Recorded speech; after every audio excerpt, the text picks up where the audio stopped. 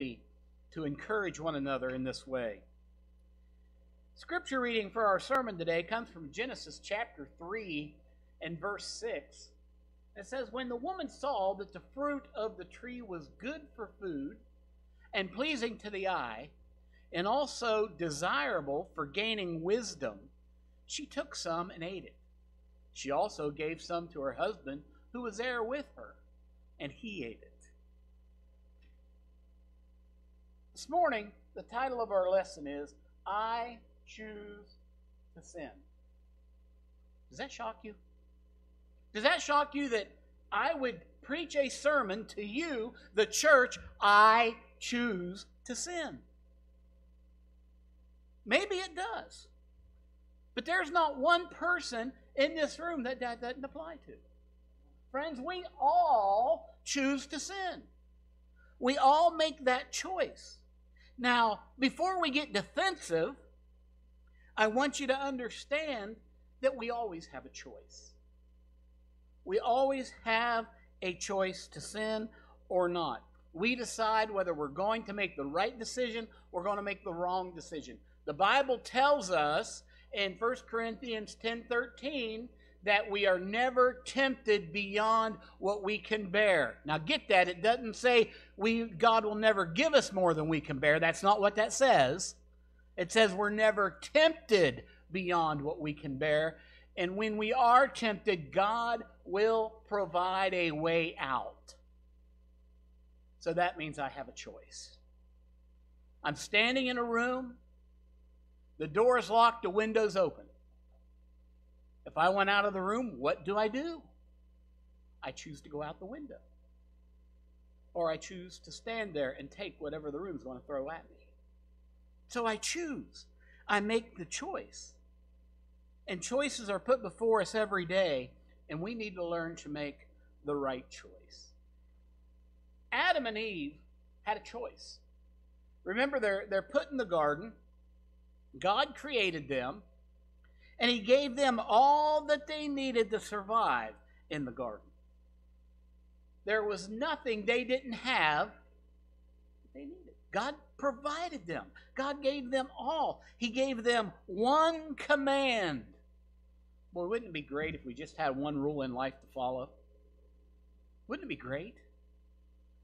That's what Adam and Eve had in the garden. Genesis chapter 2 and verses 16 and 17. "And the Lord God commanded the man, you are free to eat from any tree in the garden, but you must not eat from the tree of knowledge of good and evil, for when you eat of it, you will surely die." Okay, here is the rules.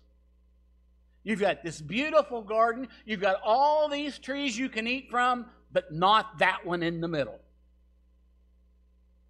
Because soon as you touch it, you are going to die. Now, you think that would be pretty good incentive, right? Stay away from it. I mean, there wasn't, you might. There wasn't, it could possibly happen. You are going to die. So why is it that when you're told you can't have something, you want it all the more? I mean, isn't that the way it is? Don't touch that hot stove. I mean, and it happens in restaurants all the time. The waitress or the waiter comes in, touches it down. Hot plate. What's the first thing you do? Really? We told you it was hot. Don't touch it. See, Genesis chapter 2 and verse 9 describes the trees in the garden. And they're pleasing to the eye. They're good for food. You got the one tree that's also pleasing to the eye. It's also good for food, but it has one thing the rest of them doesn't have. It'll give them wisdom. It'll give them wisdom. But it also comes with a curse. You will surely die. It seems that Adam and Eve had no problem obeying God until some outside source, the serpent, came along. mean, isn't that the way it is a lot of time in life? We have no problem being obedient to the rules until some outside force gets involved. I mean, maybe you recognize it in school, or if you're in school still, you do all right following the rules of the school until you've got a friend who wants to rebel. Until you got somebody who doesn't want to follow the rules and they convince you to. You see, pressure from others often leads us into sin. Now, let me explain that. It leads us into sin, but ultimately the decision is ours. There's always a choice, but yeah, it may not always be a good choice. There may not be an option that I think is great. I mean, you'll see it a lot of times when people are on trial for a crime they've committed, or before they go to trial, they're given a choice. You know, you can admit your guilt and serve a shorter sentence, or you can go to trial and possibly serve a longer sentence. Neither one of those options is really good. But you make a choice. Which one do I want to do? Remember the conversation. I'm not going to go into that. We all know it. The conversation between the serpent and Eve, and how the serpent twisted the words of God. You see, that's how charismatic people convince otherwise wise people to do the wrong thing. They twist the words of the truth. They speak in half-truths. I mean, because it sounds good. Well, yeah, God did say that. But the serpent told Eve, you surely will not die. Well, that's not what God said. God said you would. But see, the one thing I think that pushed her over the edge, when the serpent said, God is just afraid that you'll become like him. I mean, I don't know about you, but sometimes it's appealing to think, man, I would love to be that wise. But you know what happens when you become that wise? Where did it come from? Spider-Man? With great power comes great responsibility. I don't want that responsibility. You know, my brother-in-law and I always used to joke that he knew half of everything in the world and I knew the other half. And it was pretty easy to get away with, because if somebody asked you a question, you say, well, that's his half. But you think about that. If we have that much knowledge and that much wisdom, we're going to be expected to be wise all the time. And that's hard to do in this world. You know, Eve knew the right thing to do. Genesis 3:3, but God did say you must not eat the fruit from the tree that is in the middle of the garden, and you must not touch it or you will die. And serpent said, not true. So at that point, there's a choice to be made. Who do I believe? Who is right? Well, we know what happened. Eve chose to believe the serpent. Friends, the best thing we can do when we sin is say, yes, I've sinned.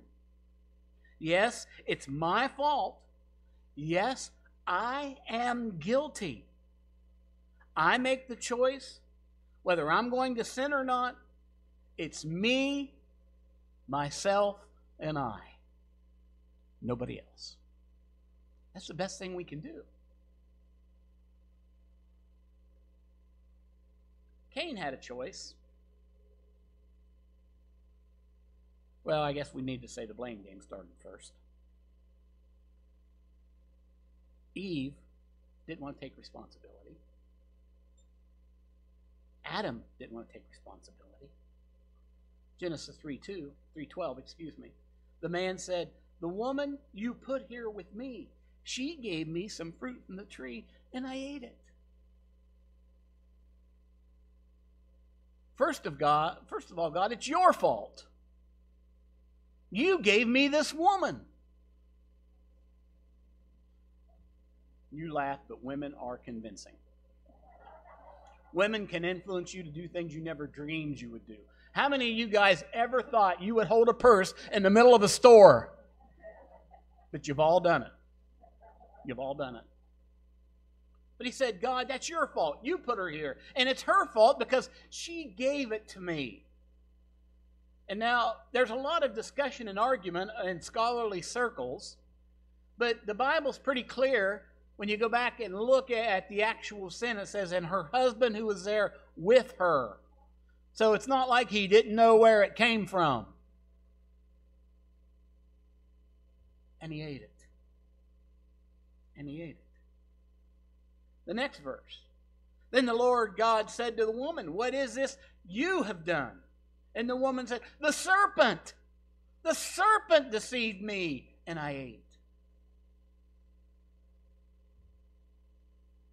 So it's not Eve's fault. It's not Adam's fault. It's God's fault and the serpent's fault. Now see, God put you in a garden, gave you everything you need to live, gave you every tree to eat from except one, and it's His fault that you ate from the tree He was told not to. It's the serpent's fault because he deceived you. You knew the truth, you knew the rule, you knew what was right, yet he deceived you, friends. We fall into that trap a lot. We know what's right, and we get deceived. Why? Because maybe we question what we believe. We question. And see, when we're immersed in the Word of God, we're not going to question. We'll know when we hear false doctrine. We'll know when people's trying to deceive us and lead us away. It'll strike a nerve. We have to be convicted. So like we said, we need to be able to admit that I am the guilty one. And then we see that Cain also had a choice when he sinned. I mean, we need to keep it in the family here because he learned it from mom and dad. It was handed down to him. You know, we all know that Cain killed Abel because God accepted Abel's sacrifice and not Cain's. But I want you to pay close attention to Genesis chapter 4 and verse 7. I mean, God, speaking to Cain, he says, if you do what's right, will you not be accepted? But if you do not do what is right, sin is crouching at your door. It desires to have you, but you must master it. God knows that we have to learn how to master sin. We can't let sin be our master. Sin is a horrible master. Sin is a terrible master. How do we master sin? Well, we know we cannot conquer sin. We cannot conquer Satan on our own. We can only do that through the power of God. And so we have to understand what sin is. We need to learn to recognize what sin is. We need to learn to recognize temptation. You know, maybe there is something in your life, and I use maybe be courteous because I know we all struggle, and some of us struggle with a particular sin day in and day out. But see, we know what usually gets us in that situation where we're tempted. We have to learn how to avoid that, how to change that. So we need to learn to recognize sin and recognize the situations that put us into sin and give it to God. Let Him take care of it. God is all-powerful and almighty. There's nothing He can't do. And when we give Him what we're struggling with, He is going to deal with it. He is going to take care of it. So after God talked to Cain, how did Cain do? How did he come out? I mean, he understood the fact that if he did right, he would be accepted. He understood that sin was crouching at his door. I mean, it's pretty hard to be surprised when you're in a room and somebody says, there's somebody on the other side of the door that wants to scare you. I'd like to think when you walked out, you wouldn't be scared. You were warned. God told Cain, Satan's waiting for you out there. And you need to do something about it. Genesis 4:8. Now Cain said to his brother Abel, let's go out to the field. And while they were in the field, Cain attacked his brother Abel and killed him. Cain failed miserably. Sin was crouching at his door, and sin mastered him.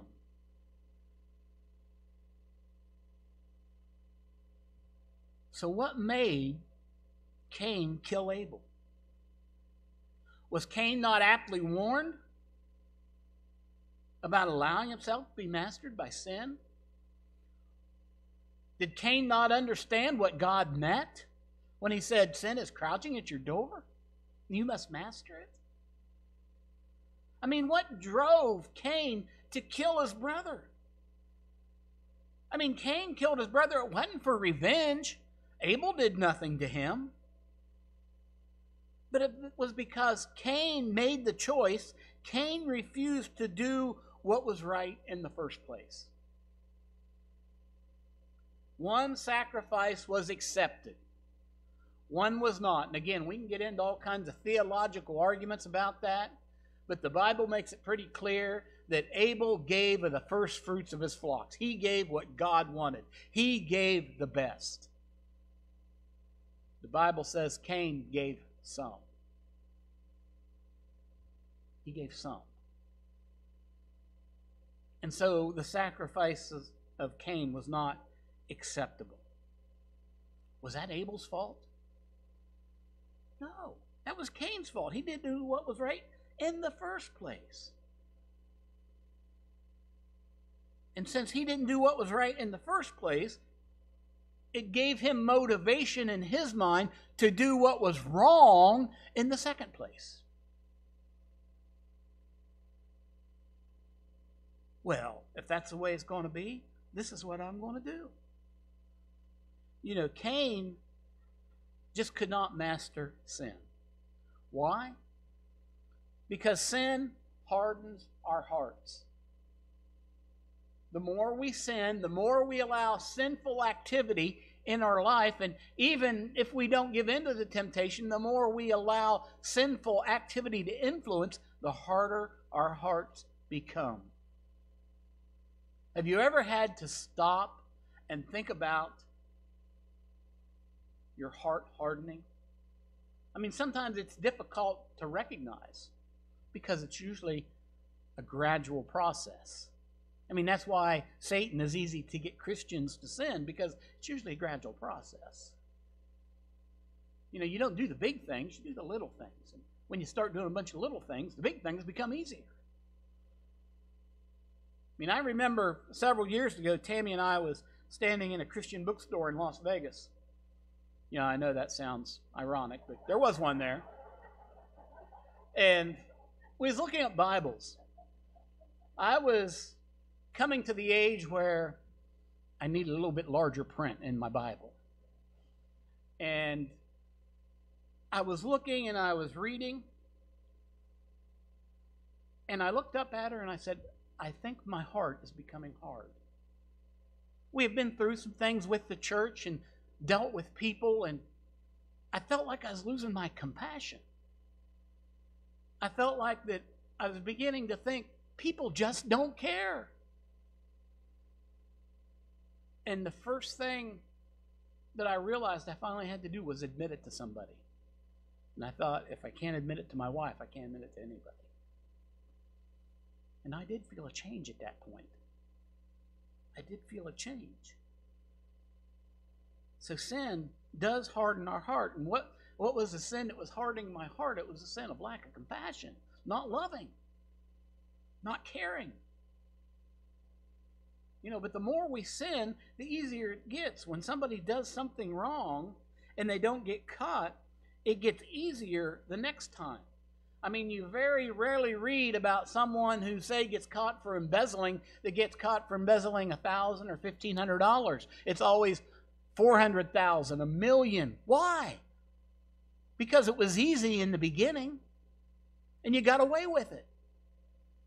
And then by the time maybe they realize, I'm in too far over my head.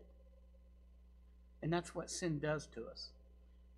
And of course, as long as we always remember that we may be able to hide sins from our brothers and sisters, from people in the world, can't hide them from God. Hebrews chapter 4, verse 13, nothing in all creation is hidden from God's sight. Nothing. Everything is uncovered and laid bare before the eyes of Him to whom we give account. Now, I want you to think about that. How would you like to stand before a judge in a criminal law who already knows all the facts? He knows if you're lying or if you're not. He knows everything you already did. That's the way it is with God. He knows our thoughts. He knows our motives. Nothing is hidden from Him, and He's the one to whom we must give account. So we need to uncover that sin to ourselves, so our heart will not be hardened, and we will be pleasing to God. But what we need to remember is that we have a choice. We have a choice. Now it's true that sin was introduced into the world by one man. But because of that introduction, we all still get to choose. We all still have a choice. Paul wrote in Romans chapter 5 and verse 12, therefore, just as sin entered into the world through one man, and death through sin, in this way death came to all men because all sinned. Why do we choose to sin? Because it brings us pleasure. Because there's something about that sin that's going to make us feel good for a moment, for a little while. I always say if sin was like a root canal, we could avoid it like crazy. I mean, if it's going to put us in that much pain, that much agony, it would be easy. But see, the fact is that it does, but just not when it's happening. It's always after the fact when you stop and realize, I made a bad decision. I made a bad choice. And for the Christian, that starts tearing your heart apart. The story is told of a doctor who was teaching a group of medical students. And she pointed up to the x-ray and says, as you can see, the patient limps because his left fibula and tibula are radically arched.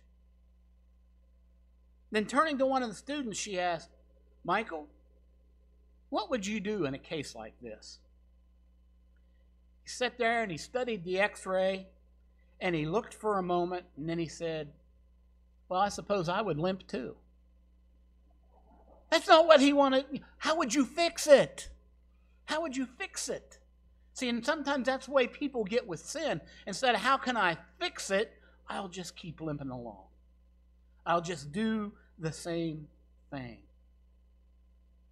See, for the Christian especially, sin brings guilt.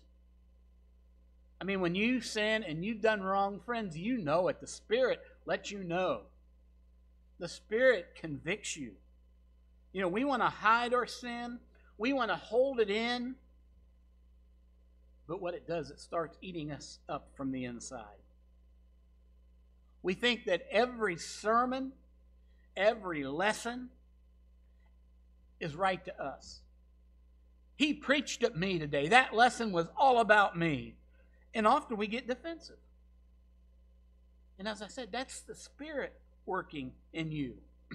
But there's an old saying that goes, when you throw a rock into a pack of dogs, the one that yelps is the one that got hit. And think about that. So, was the sermon at you? I'll tell you what, if you're yelping, probably was. Does that mean the preacher knows about your life and he's preaching at you? No, it means the Spirit is working in you. And friends, that's what we want. We want the Spirit to work in us, to change us. to help us understand that sin is wrong. Luke chapter 5 and verse 8. When Simon Peter saw this, he fell at Jesus' knees and said, "Go away from me, Lord, I am a sinful man." And of course, this is after Jesus had spoke to the crowds, and Peter and his fisherman buddies had been out fishing all night. They come in, and then Jesus asked to use their boat so he can speak. And so when he's done, he tells them to go back out. Go back out and catch some fish. Now, Peter is a commercial fisherman. This is what he does for a living. And he says, you know, we've been out all night. We've been out all night doing this. And they've just come in to clean their nets to get ready to do it the next night. And Jesus says, go back out now. This probably isn't the right time. But Peter says, because you say so, we'll do it. And they go out and they catch an amazing amount of fish. And when Peter sees this, he comes in and falls at the feet of Jesus. Why? He says, Lord, go away from me, for I am a sinful man. Peter's saying, I'm undeserving of what you just done for me. Friends, we're undeserving of what the Lord does for us every day. But he does it because he loves us. Loves us unconditionally. And it's hard. It's hard for us to understand that. You see, admission of guilt lifts a great burden off our shoulders and our hearts. You can ask anybody that's ever been struggling with sin in their life, and then all of a sudden they admit it. They might just be admitting it to God. Maybe they need to admit it to a friend. Maybe they've responded to an invitation and admitted to the church. That burden of guilt is taken away. Paul wrote again in 2 Corinthians chapter 7 and verse 10, godly sorrow brings repentance that leads to salvation and leaving no regret. But worldly sorrow brings death. You see, when we continue to drag sin around with us, we get into that worldly sorrow. We get into that sorrow that leads to death. So what this really means is, if you've got sin in your life and it's dragging you down, take responsibility for it. God, I am a sinner. God, I have sinned against you. Friends, we don't have to be perfect. We do not have to be perfect. David was far from perfect, yet he was a man after God's own heart. So we take responsibility for it. We have to learn to say, I am wrong. I chose to sin. Me and me alone. And now only I can take it to God. Only me and God can deal with it. Yes, my friends, as much as we hate to be wrong, we choose to sin. We do. We can also choose to rid ourselves by giving it to Jesus. We can rid ourselves of that sin merely by choosing. God created us with the ability to reason, the ability to choose, and we need to use that ability to make the right choices. Friends, I don't care how spiritual you are. I don't care how faithful you are. I don't care how long you've been in the church. You're going to still make some wrong choices. But the great thing is, God is still there with his arms wide open saying, come to me. Bring it to me. I will make it better. I will fix it. You may be dragging sin around with you. You don't have to. To borrow from the most interesting man in the world, I don't always sin. But when I do, I give it to Jesus. Friends, that's where we need to be. So if you're dealing with sin right now, if you're dealing with sin today, don't drag it out of here with you. Give it to God. Give it to Jesus. He'll take it. He wants it. He died on the cross for it already. He says, you don't have to carry it around. I've already bore that burden. If you've never been baptized for remission of sins, you're carrying sin around. We can take care of that. We can immerse you and you'll come out a brand new creation. You'll be forgiven of all sin. Christian, maybe you need forgiveness for something in your life. Maybe you need to talk to God personally about it. Do that. Maybe you want the prayers of the church. Seek out one of the elders, come up front, myself, as we sing the invitation song, and rid yourself of that burden of sin, because it's your choice. Think about that as we stand and sing.